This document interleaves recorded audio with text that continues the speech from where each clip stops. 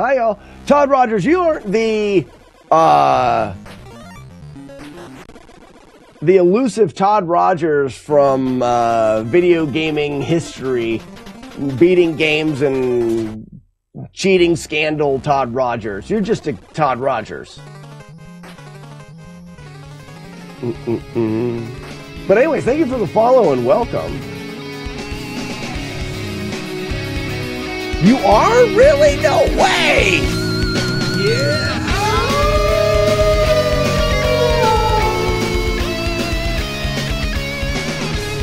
Oh, poop! I don't know when a plan comes together. Not George Pepperidge Farm guy. What, I ripped the run and no tomatoes? You guys don't even know how to play with new toys. You got new toys, you don't even know how to play with them. Highland. That's embarrassing. It's embarrassing for you. Damn it! Got me right in the eye! What? Ow! He laughed at me. How'd you hit me in the eye? Who was that? Warlord Zen. Would be. Got me right in the face. Winner! Clip it! Oh, if you guys were good at clipping things, you would clip that. But you guys suck at clipping things, so I know that'll never happen. Ha!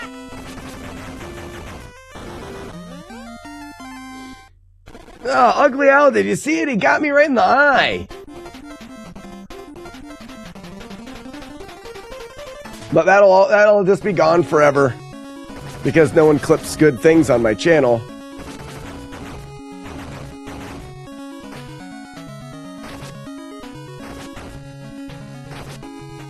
Ugly Owl, have you been here all day for the tomatoes? Sometimes you lurk around and stuff. I don't know if you've been here for the creation of the tomatoes. Holy cows, you don't know how to clip. If you're on the PC, there should be a little clipping thing that clips. How does one clip? So, like, maybe down here in the corner, there's a little, like, action clip thing, and then you do that and do stuff. Big Bear, this game is called Street Fighter 2010. It's a gem of an NES game, faux show. Our goal is to beat the game without letting any of the evildoers touch us, not even a single time.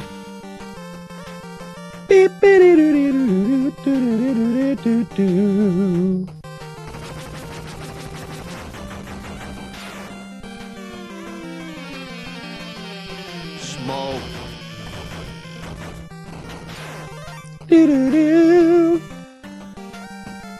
Remember playing it? Couldn't remember the name.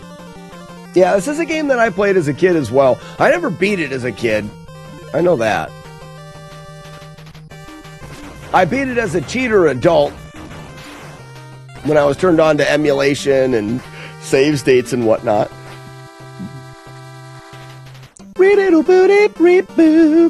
But now I don't do that. Well, I use save states and emulation to practice, but this is a no save state playthrough.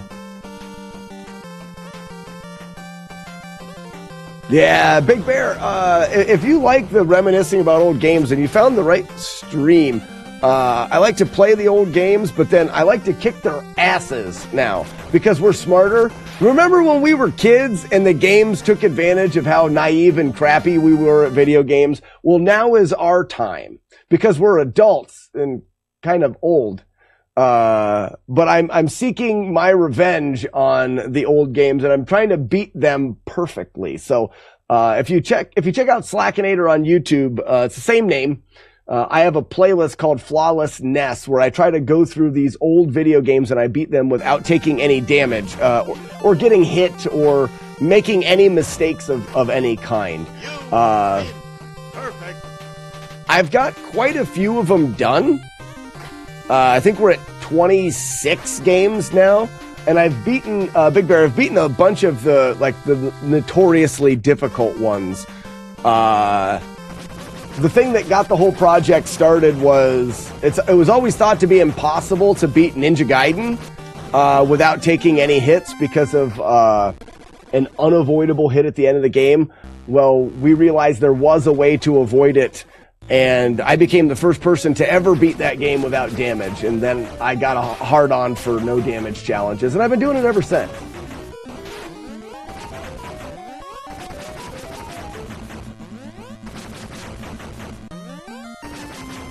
Red Rum and Coke says, it's our time down here. What do you mean? It's our time down here. Courtney says, Courtney, yes! I love that Courtney found our community. It's weird when you find something that fits just perfect. You know what I mean? Everyone knows when they find something, they're like, wow, this goes right here. Yep, that's Courtney in our stream.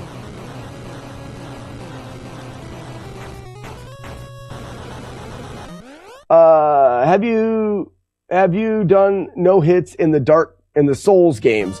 So that's Big Bear. I stick to retro. I've seen a lot of the no hits for some of the newer games, but my go-to is old difficult retro games. So I've done, like I said, I started with Ninja Gaiden. I've done like the original Ninja Turtles game was always really hard. I've done all 3 Castlevania games, Double Dragon, Ghost and Goblins. I don't know. It's gonna be hard. It's gonna be hard for me to list them because it's easier just to go to that. But I stick with the original retro console and games. Got him. Nope, didn't get him. There we go. Now, it is hard to say all those words while not getting hit. Perfect.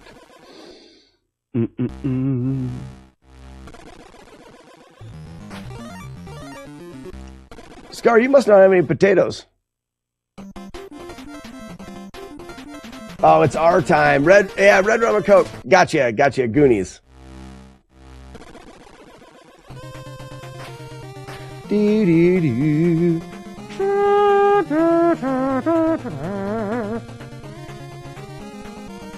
So, Scar, you can either tier 120, get you a baker's dozen tomatoes, or if somebody else tiers 120 and then ats you, they can give you a baker's dozen tomatoes. Or you can get them out of the chests.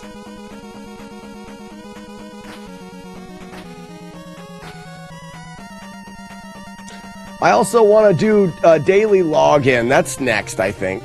I just think that would be fun.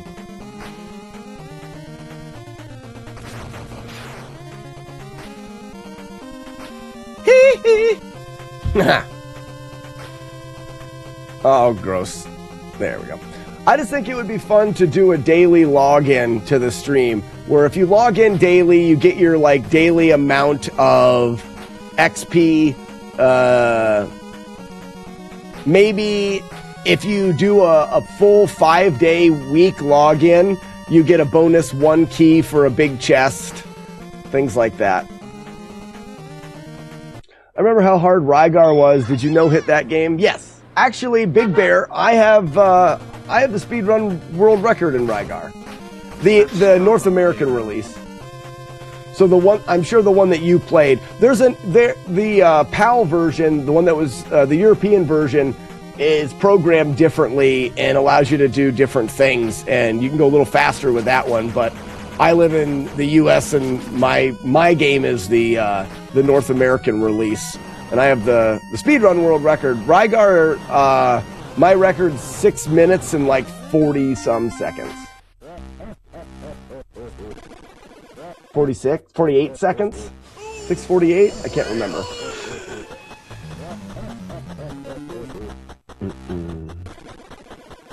So I have a glitched no damage run. We have routed it to play the whole game without glitches, though I didn't go through that route. That should be one that we do. Now that I think about it, that's definitely a game that needs to be added to the list. So when I started doing these, when I started doing the no-hit challenges, I didn't have a no-glitch rule set. It was just however I could beat them. And then I decided that it was probably a little bit more enjoyable for people to watch if you didn't allow major glitches. Like Rygar, you can beat in like 40 minutes, really casually. And if you use glitches, get out of the way. If you use glitches, you can beat Rygar in less than 10 very easily. So those glitches really take a lot away from the game. And with the flawless challenges, it's kind of fun when you play them more traditionally. So like I said, that's when we started to adapt the no glitch rule. No major glitches. No glitches that skip a lot of the game. Sometimes the game is almost meant to do damage to you, and then in that case, if we need to use a glitch to get past some damage that's otherwise unavoidable, we'll do that. But if it skips out, like in Rygar, we don't even fight any of the bosses. Like the final boss, we go directly to the end of the game and fight the final boss.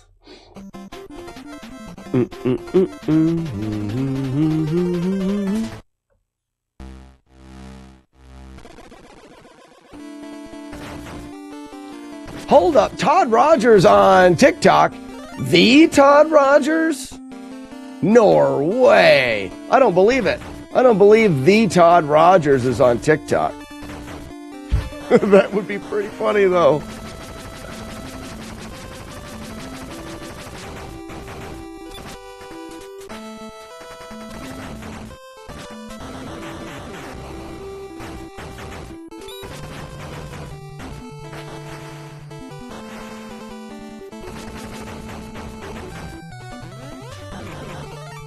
Got lucky there. Alright, why don't you come down at me, bro? Nice. That's a really hard room. Hi, y'all. Todd Rogers, you aren't the elusive Todd Rogers from video gaming history, beating games and cheating scandal Todd Rogers. You're just a Todd Rogers. But anyways, thank you for the follow and welcome. You are? Really? No way! Guys, we have a famous person in the chat, in TikTok. Fantastic! So, John, what I like to do here is I don't really do the speed running stuff, but I do some video game challenges and such with no damage playthroughs.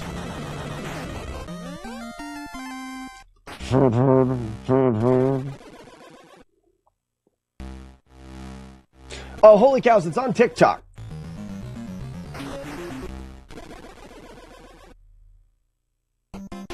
When does the streak for tomatoes start?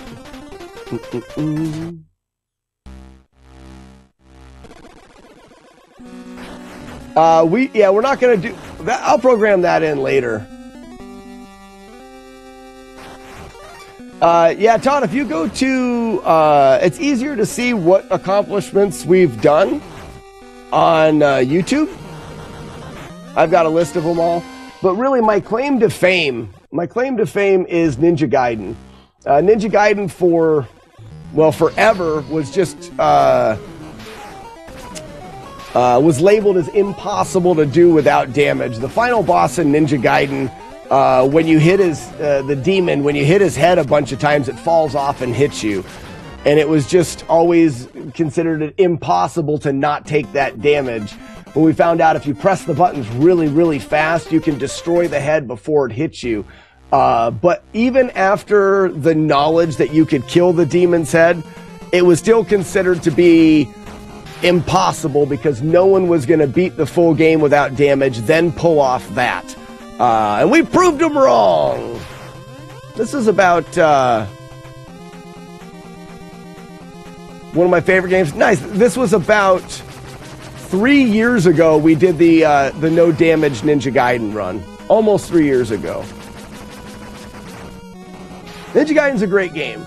To beat it without damage is actually not as difficult as most people would think. If you're a fan of Ninja Gaiden and you've played it a lot and you maybe grew up playing it, you more likely than most, you know, like ways of avoiding damage. And it's not particularly difficult once you know where enemies spawn from and once you know all the things. Knowledge is power. Now, to beat the end without damage is a different story because it requires you to be able to mash the buttons at a very, very high rate. The final mash is a minimum of 12 presses per second to have a chance at killing the head. If you want to guarantee that you can kill the head, you're going to need to press 15 presses per second, which is just ridiculously fast. Wrong. Applied knowledge is power. Oh, Schaefer, Rob, I guess. USA. And you'll find that run, Todd, you'll find that on the YouTube channel. No, Billy.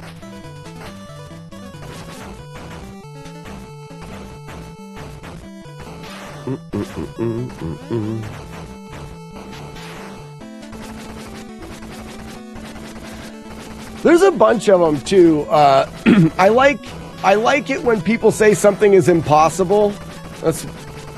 I like proving people wrong, and not because I guess it's less about proving people wrong and more about solving the puzzle. Nice. So when someone approaches me with like, "You can't do this," my first reaction is, all right, well, how can we? Like, exactly why do you think it's impossible? And then it becomes the puzzle. For example, this game is, it's in AVGN's top 10 hardest games. It's meant to be stupid hard. We've solved it. Yesterday we had a one-hit playthrough. This playthrough right now still has 0 hits. It is possible to do. There was a lot of little puzzles in this run. So in your opinion on Diablo 1, do you still think it's possible? Diablo 1 is possible. We've determined that it is. Now, Diablo 1 is one that I probably... Ooh, just made it. One that I probably would never do because the way to do Diablo 1 without damage would just be kind of stupid. So, Schaefer, essentially... either you would have to grind so incredibly slow. So as soon as you get into a level of Diablo where there's like archers, you would reset and start back at the beginning. And you would just grind. But you'd want to grind to a spot where the witch had a potential of dropping a Staff of Apocalypse. So let's say you didn't want to take 50 years to do it. You would duplicate money so that you could buy powerful spells, grind until you're like level 8 or 6, I think it is, and then the witch could randomly sell you the Staff of Apocalypse. Then you would just reload and load the game over and over again until she sold you the Staff of Apocalypse. The Staff of Apocalypse allows you to hit any enemy on the screen, no matter where they are. Which means you could just walk in to a level and then just spam the staff to kill everything. You would duplicate the staff so that you could just have endless staves, and you would go through the game that way. It's technically possible, but I think it would be really kind of a stupid run. So I have no desire to do it. You need a lot of magic for that spell, for that staff. Yeah, like I said, there would be some grinding involved. And if you wanted to do it without damage, you would grind the early levels where the guys wouldn't hurt you.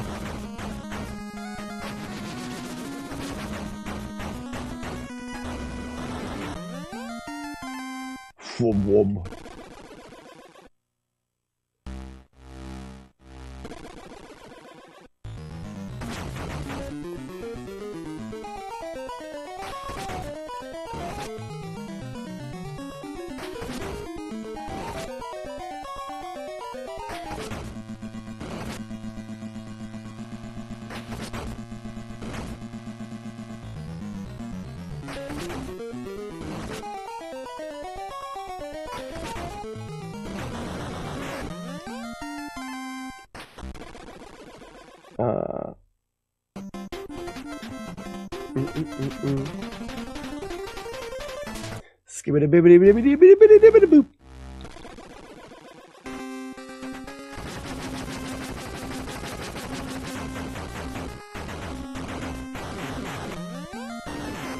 Fwab wob, fwab wob. All right, guys, this is the third time we've made it to this room. This room is the farthest we've made without damage. We always get hit here. Always. It's a hard room. We'll see if it happens. Round 5, fight!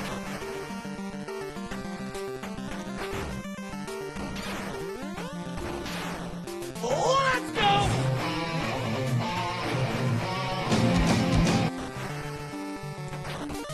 This is her courtroom. This is Judge Judy.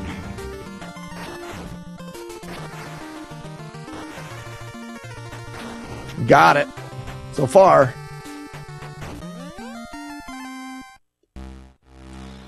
All right, this is a PB. We've never been this far without damage.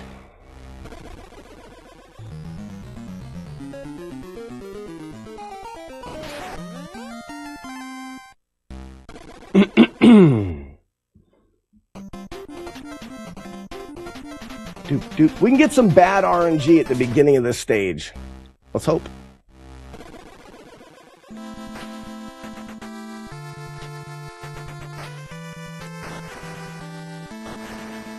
Perfect flip.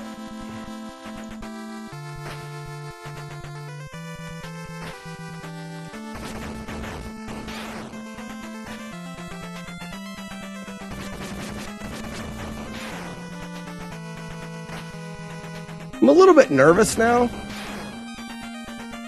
This one's got a shot.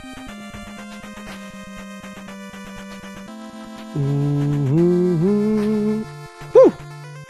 Do you play select NES games to perfect on the stream? I do take requests, like we talk about it on the stream. I've got a bunch of them that I'm looking to do next. But right now I'm working through AVGN's top 10 hardest games. Hi Slack, hi chat. Slackanater called and said this is the run. Did he? Also said to tell the YouTube people to stop being losers and come watch the live stream on Twitch. And now for our song of victory. So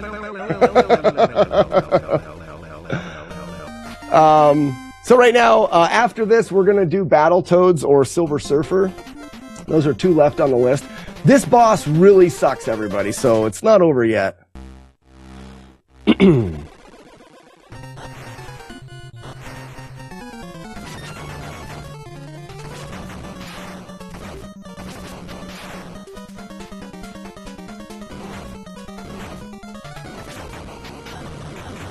Nice.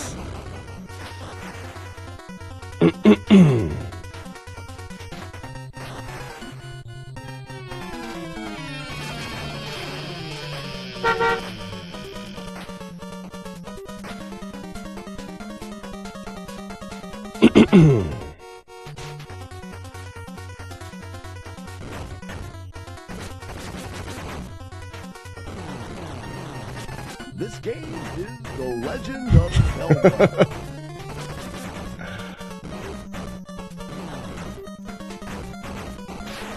All right. We gotta hope these guys don't glitch out. These guys can glitch out and not take damage.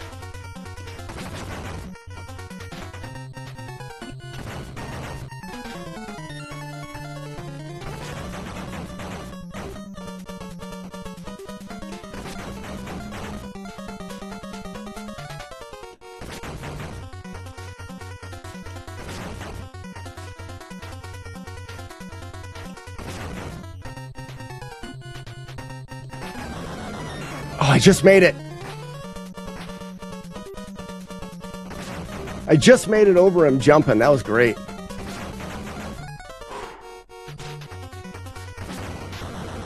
That's it. Well, we're not done yet. I still got to mash fast enough.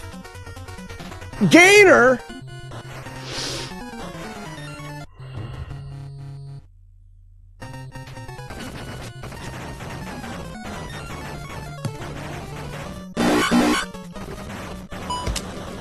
Ladies and gentlemen,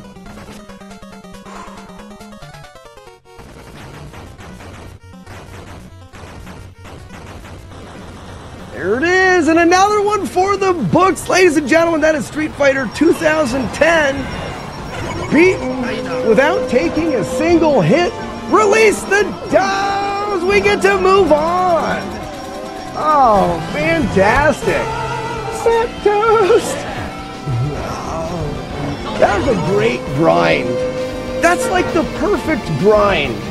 We had just enough time to really get into the game and then develop some cool strategies, grind to get good, have a 3-hit, a couple 2 hits, a 1 hit, and then finish it off. Quit throwing tomatoes at me.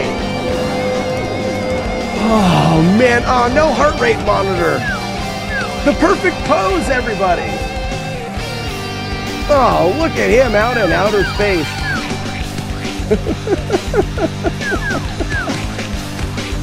Quit throwing tomatoes at me. Oh. All right, guys. Battletoads, Silver Surfer. Which one's next?